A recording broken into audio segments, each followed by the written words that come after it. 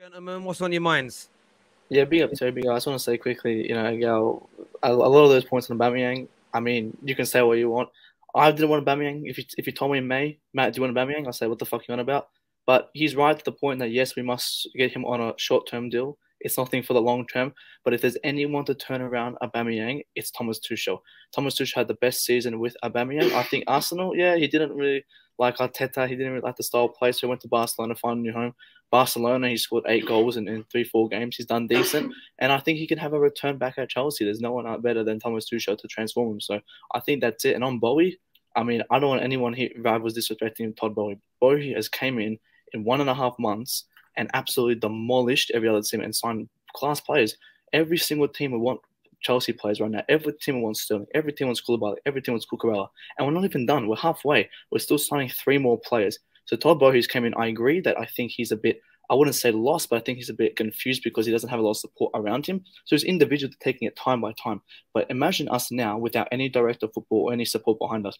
Look at the future and imagine next season when we've got director of football, we've got support around us, how much we would proceed. And I think Chelsea, we're not going anywhere. People say we're going to go in League 3, League 4. We're here to win more trophies. We're here to get more bigger players.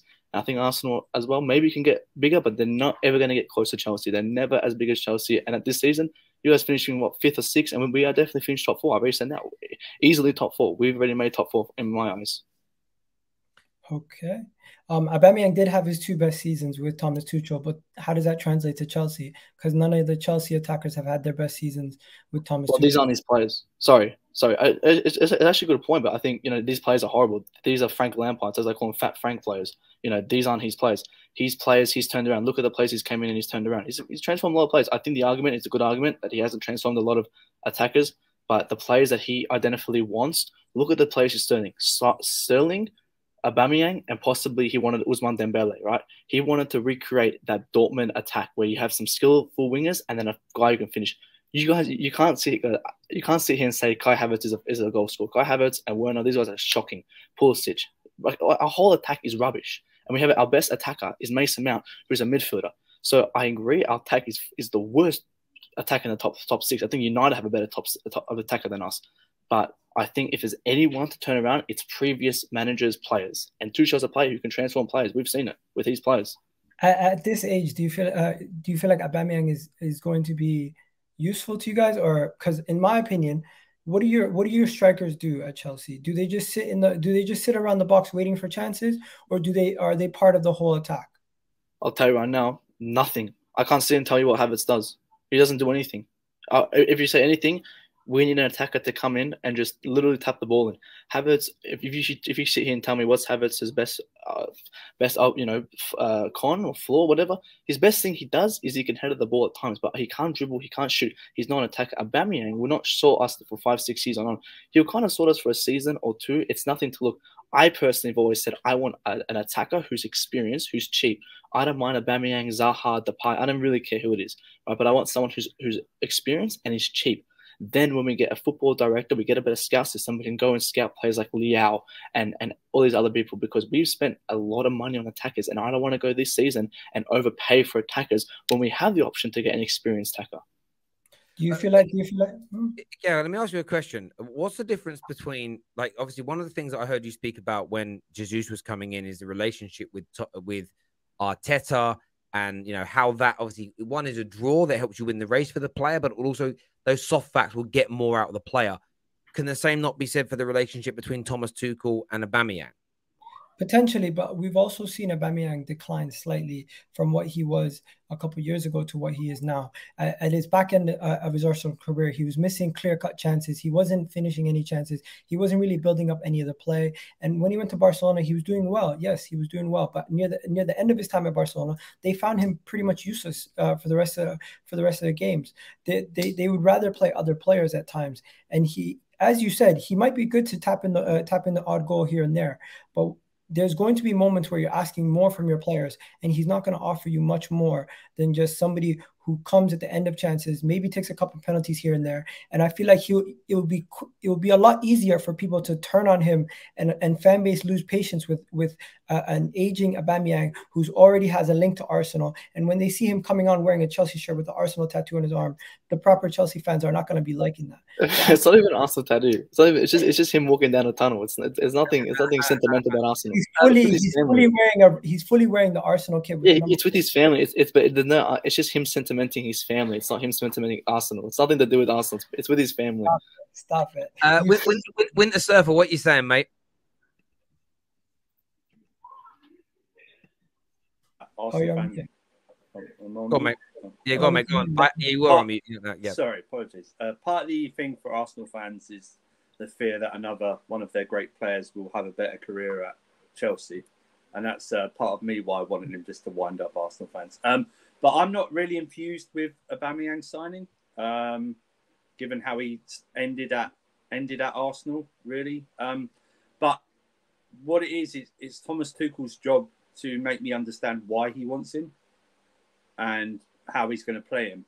I'm going to give him a chance if he signs, but I think it's a stopgap because of how little the striker market is at the moment in my eyes, because I'm not a scout or a DOF, in terms of what's out there and what's to buy.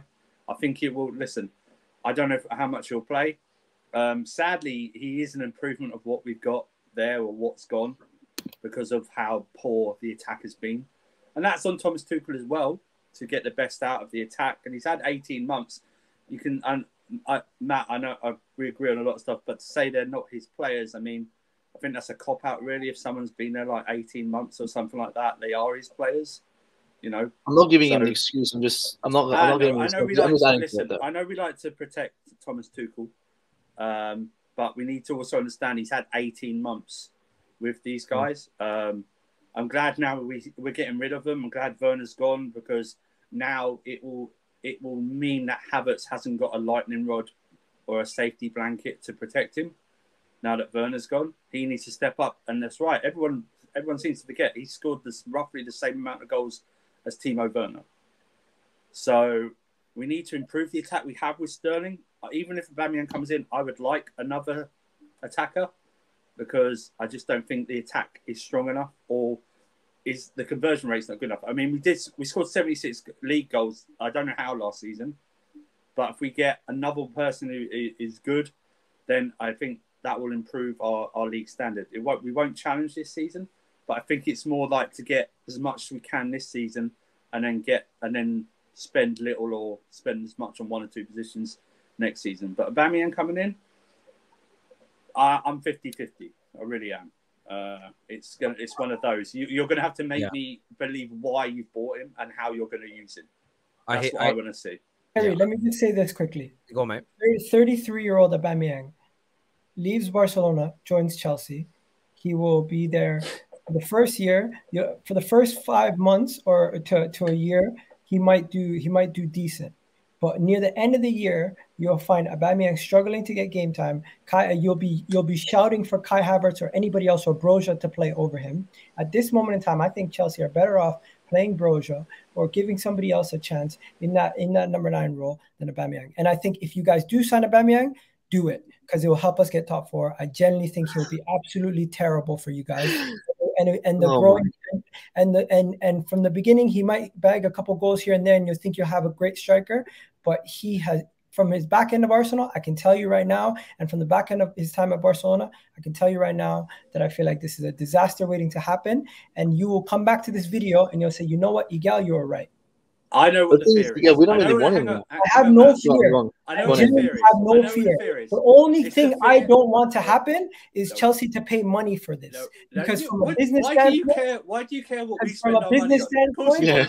From a business standpoint, I'm pissed off that Barcelona might be getting money from a player that we gave to them for free and paid off. That's it, isn't it? Because you didn't get anything for him. You're pissed. You don't care what we spend our money on. No, I think he's going to flop at Chelsea, but that has nothing to do with it. But the fear is of him. Standpoint at Arsenal is different to the Chelsea performance. I know what it is. I know what it is, Agal. It's the fear of him. It's the fear of him with a picture lifting a trophy with that tattoo show. Exactly. That's what the fear is. He's going to lifting the trophy with a tattoo of Arsenal show. Flop.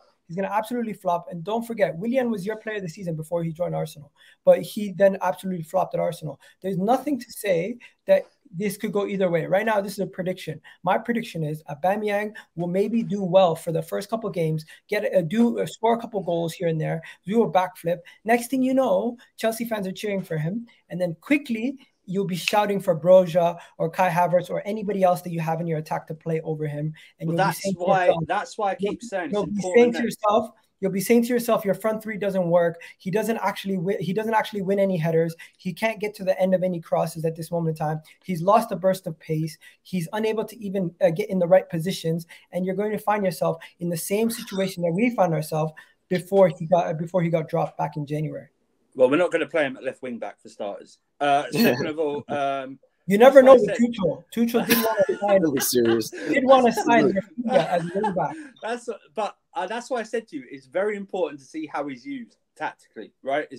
Does he come in like off the bench? Because remember, everyone keeps forgetting. After that international break in September, the big clubs are playing every 3 to 4 days in different competitions, right? It's a madness up until the World Cup. The bigger the squad, the better it is. He might come in, score 2 goals. I prefer to give Broja a chance, but it doesn't mean that we can't still add to the squad. We need a bigger squad for this season. We need a big squad. I hear you guys.